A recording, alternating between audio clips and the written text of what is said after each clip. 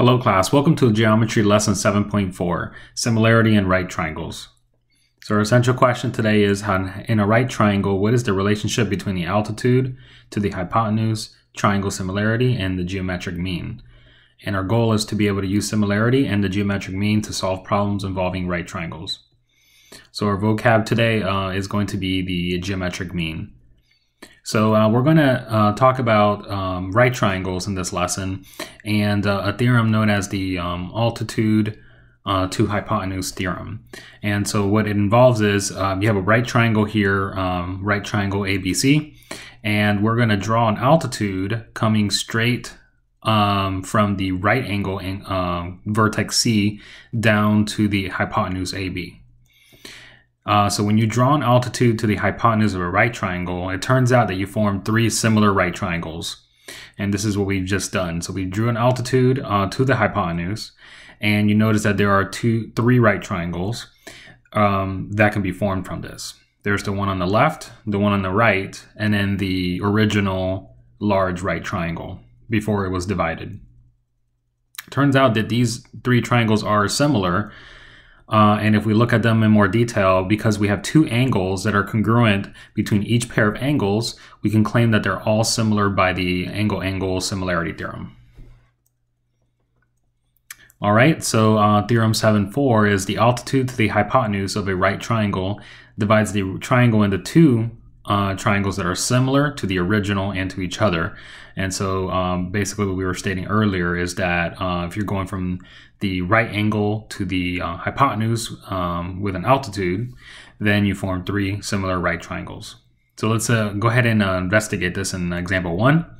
So if we want to find the missing angles, so for part A, we'll call this X and we'll call this Y. And what we'll do is we'll use the fact that these are similar triangles to be able to solve this. So we're going to use the triangle on the left-hand side, and we know that, well, we know according to this that PQR, which is this big triangle, is congruent to QSR. So in fact, we're going to use the triangle on the right according to the similarity statement.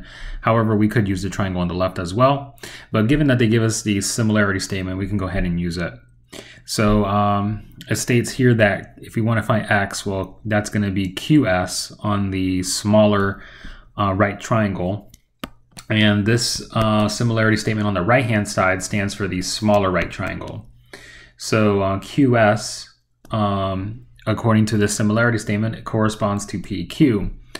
And this makes sense because this is the longer leg, and this is the longer leg on the big right triangle. So that makes sense. So X is to 20 as, now we're going to look at the another side in the right triangle. So if we look at, for instance, the 15 side, we can see that this well, let's look at the 9 side actually, because let's see, 15 here for this example. If we look at the 9 side, for instance, this 9 side, which is SR, relates to QR in the big right triangle. So that relates to this side. So that's the perfect set of sides to pick because we have two known values.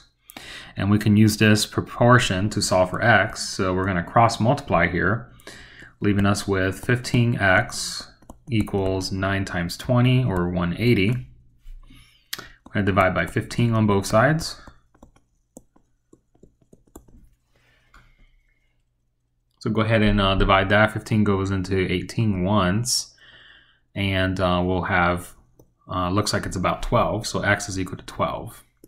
And we'll go ahead and replace this with 12 and use this to solve for y. So let's go ahead and use y here. Now it says here that if we're trying to solve for PS, and if we use this similarity statement, there's multiple ways that you can solve this. But this time I'm going to I'm going to use this entire side because that involves y plus 9. But you could also use the triangle on the left side to solve it. However, I'll use y plus 9. And we know that y plus 9 in this big right triangle corresponds to 15 on this triangle here. So y plus 9 is PR, which is this one, and so that corresponds to QR. All right, so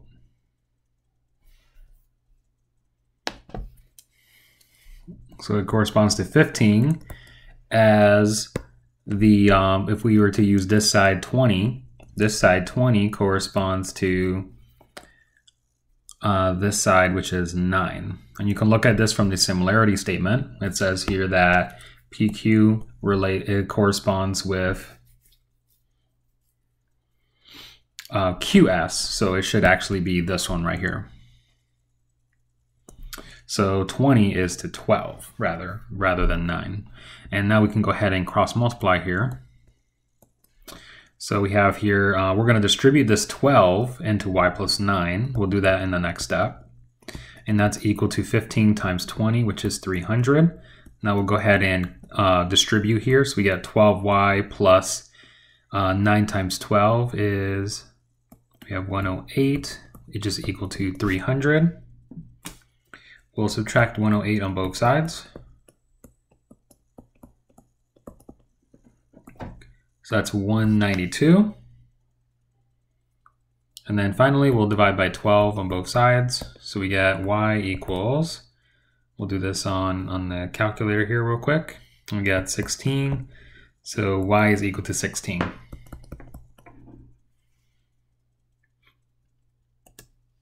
All right, so looking at the next example, we want to relate the altitude to what we call the geometric mean. So for this particular triangle, we know that we have 3 similar right triangles because of the theorem 7-4.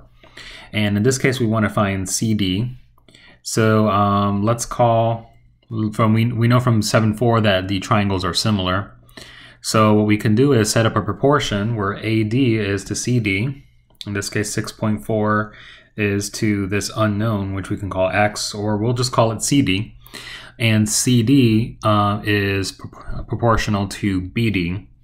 If you were to look at the CD from this side, that's proportional to DB on the right-hand side.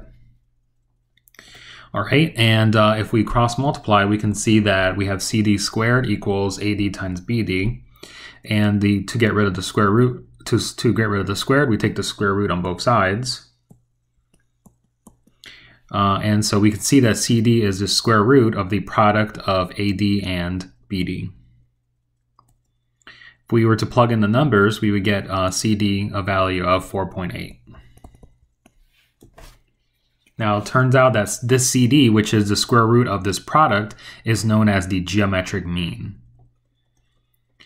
So the geometric mean of two numbers, A and B, is given by the following formula. You take the the square root of the product of the two numbers.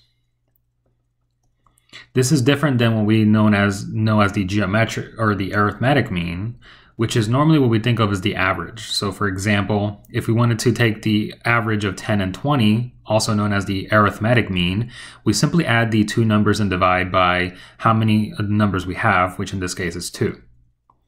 To find the geometric mean, we simply take the square root of the product.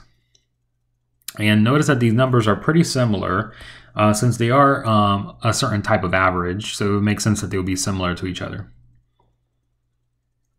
So this geometric mean is important as it relates to the theorem 7-4, and this is corollary 1. A result of this theorem is that because we know that the triangles are similar, kind of like how I showed you in the other slide, we know that we can think of solving for CD, the altitude, as taking the geometric mean of, in this case, AD and BD, and those are the lengths of these segments of the hypotenuse. So in other words, in order to just go straight to the answer, we can simply take the square root of these two components and get the answer right away for this altitude AD, CD. The other result of this corollary of this theorem is Corollary 2, which states that if I want to find the legs of the original right triangle, so if I wanted to find AC, that's simply going to be the geometric mean of AD and the total hypotenuse. If I wanted to get BC, I simply take the geometric mean of DB and the hypotenuse, the total hypotenuse. And so these are the formulas. We can just use the geometric mean rather than having to set up the proportions. All right, so let's go ahead and show you how this works. Given triangle RST, we want to find RT and ST. So we know that the triangle RUT is similar to RTS, according to the theorem. So we can set up a proportion. So we know that RU is proportional to RT, and RT in this side is proportional to RS. So we can go ahead and set up the numbers here. RT, which is our unknown here, is equal to RU, or RT squared is RU times RS, and RS, you recall, is this whole thing. So we can plug in the numbers. We could take the square root and then plug in the numbers, and we see that we get 9.6 plus 5.4, which is a total of 15. That's this total hypotenuse, 15. And so we take the product of this number and 15, as I mentioned earlier in the Corollary 2, and then we get the geometric mean of RT. And this is the geometric mean from that theorem. We can also use the concept of the geometric mean for the next part, ST. So in order to do ST, we can think of it as, which is this part, we can think of it as the geometric mean of this part and the total hypotenuse of 15. And we'll show you this with proportions, of course. So we know that SU is proportional to ST, and ST is proportional to SR. So we can set up the numbers here and then find that we can take the square root of SU times SR, as we mentioned earlier. And we plug in the numbers and we get 9. All right, so as we mentioned, those are their geometric means. So we're going to find the following values using the idea of geometric means. So if I wanted to get x, for instance, well, we know that, for example, this is an altitude. And so if I wanted to get this altitude, I know that the altitude is equal to the geometric mean of the components of the hypotenuse that are broken up into. So we know that 6 is going to be the geometric mean of those two components there. Then we can use that to solve for x. So we're going to square both sides here. We get 36 equals, and the way to get rid of the square root is with the squared, so they cancel. And so we're going to distribute this x here, and that leaves us with x squared plus 5x. And so we got a quadratic equation here. We're going to subtract 36 just to make one side equal to 0.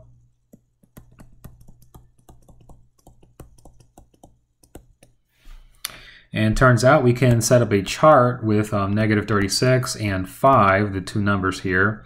And that's going to be 9 and 4, 9 and negative 4. 9 times negative 4 is 36, negative 36, and then you add those to get 5. So we can factor this into 0 equals x plus 9, x minus 4 using the two numbers here. And set each of these equal to 0, so x would have to be negative 9 to make this 0. And x would have to be 4 to make that 0. So we have two solutions, but obviously only one of them can be viable, and it's going to be x equals 4 because we can't have a negative number for a side. So therefore x is equal to 4. All right, so in order to find y, we're going to make use of the geometric mean of the leg here. So to get y, well, y, which is the leg, is the geometric mean of this part next to it, the closest thing next to it, which is x, and the total hypotenuse. Now the total hypotenuse is, you got to add these together. So it's going to be x plus 5 which is 2x plus 5. So it's going to be x times 2x plus 5 here. And we already know what x is, so we can plug in x into this equation. So we have the square root of 4 times 8 plus 5. So we have the square root of 4 times 13. And the square root of 4 times 13 is roughly 7.2. Now let's go ahead and find z. Now z is the geometric mean of the closest part next to it, which is x plus 5, and the hypotenuse. So it's going to be the product of x plus 5 and 2x plus 5. And then we plug in the value for x, so 4 plus 5 is 9, and then 8 plus 5 is 13. We get a value roughly 10.8 to the nearest tenth. All right, guys, that's going to do it for the video. I hope you found this useful. I hope you took a couple of things from this lesson. As usual, I'll see you in the next one.